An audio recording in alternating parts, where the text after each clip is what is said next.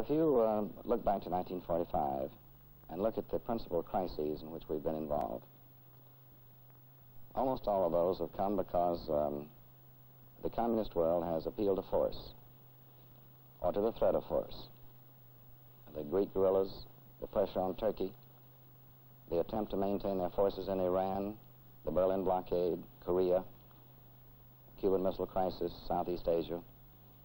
Now, the extraordinary thing about this period is not just that the United States and others have had to meet it with firmness and with sacrifice. We've taken 160,000 casualties since the end of World War II. But in meeting those crises, we've tried to act with a prudence which kept open the possibilities of peace. For example, we did not convert the Greek guerrilla affair into a major war. We used an airlift in Berlin rather than engaging ground divisions on the ground to keep open the possibilities of peace. We had, for all practical purposes, a nuclear monopoly at the time of the Korean War.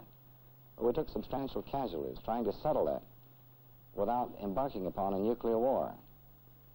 President Kennedy, in handling the Cuban Missile Crisis, went to very special pains, as you will recall, to keep open the doors of a peaceful settlement, even though it was determined that the missiles would have to go.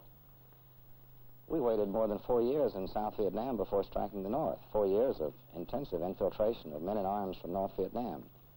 So there has been a prudence and a responsibility about the employment of force in this post-war period. And the reason for that is that we are deeply and passionately committed to the organization of a peaceful world.